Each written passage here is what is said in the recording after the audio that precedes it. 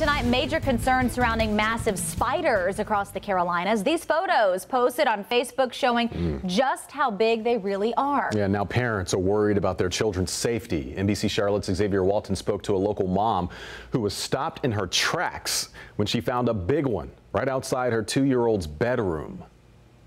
This time of the year, spider webs, crazy common. Even walking into NBC Charlotte, sometimes you got to duck, you got to weave just to avoid those spider webs. Case in point, right here. But tonight, one parent has a big problem, and she's warning other parents.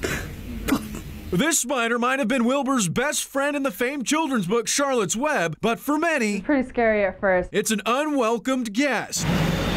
For Hannah Borgie, who ironically lives on Gaston Webb's Chapel Road, Eating something. This orb-weaver spider is right outside her 2-year-old Olivia's window. What was going through your head when you saw that thing? Well, I was cleaning and I kind of moved the curtain over so I can sweep over there, and I look up and boom, there's a giant spider with a big old web. Hannah took out her phone, snapped this spider pic, and then recorded a video.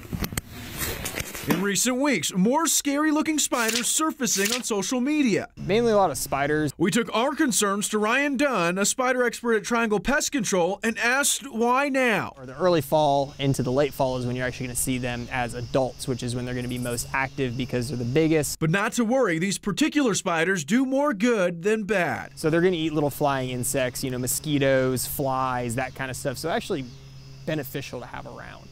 Experts say don't irritate or poke at the spider. Worst case scenario, if it bites you, it'll only feel like a bee sting. Unless, of course, you are allergic to spiders. At that point, you should probably see your health care provider. In West Charlotte, Xavier Walton, NBC Charlotte.